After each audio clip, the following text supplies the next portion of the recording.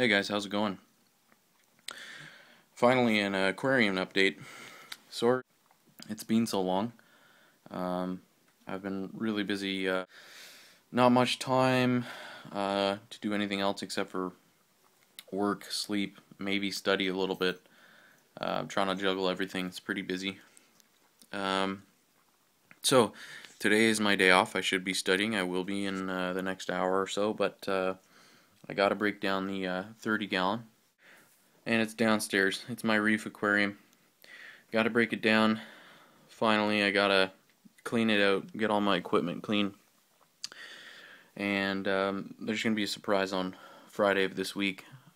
Kind of like a no-name video as I progress to my destination. It should be fun, so make sure to tune in and watch that if you can. Now, I went to the store and I grabbed a tank. This is a 20-gallon tank, but it's a 20-gallon long, so it's the height of a 10-gallon tank, but the length of a 20.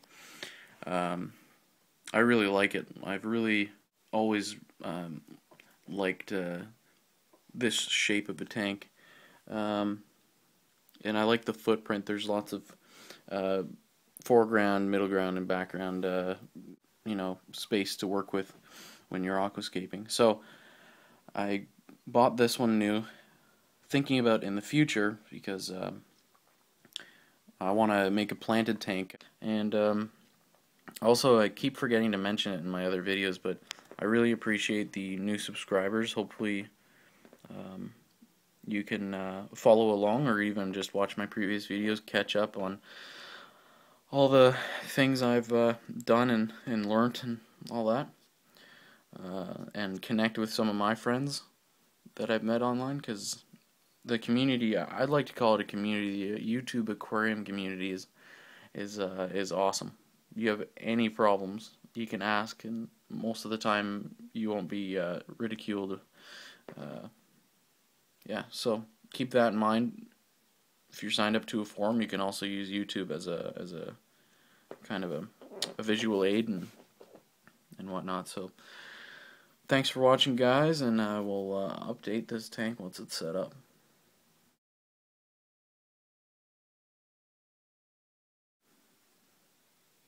Okay, so very important. I tore the cardboard off, and I took the receipts out, and the instructions, and all the stickers, and the tape, all that stuff. And then you can see it's wet. I washed it. That's very important when you buy a new tank from a store. Even if it's in the box, even if it has a lid on it, you gotta make sure you wash everything, because you can have little bits of styrofoam stuck in the caulking, or little pieces of steel, cardboard, dust. I work in a warehouse, so I know how dusty things can get, and these things are loaded onto a truck. That tractor trailer may take many different things on in a day. It gets aquariums one day, the next day it's got some sort of chemicals in it that it's transporting. A lot of different trucks have different uses, and it's not just aquariums. So you got to make sure that you wash it out. I slowly bring up the temperature of the water so I don't crack the glass, but the glass is pretty strong. So yeah, another little thing that I forgot to mention was, when you buy a new tank from the store, you always want to check it for cracks or scratches. Now the store should do that for you, but sometimes they don't. Sometimes when you get it from, like, I got this just the tank, so it was one of those kind of like discount tanks thrown in the quarter. It doesn't come with a filter or a light or anything like that, so you don't have to pay the extra fees. You can just buy the tank for cheap. So that's what I did, because I've got filters laying around and whatnot.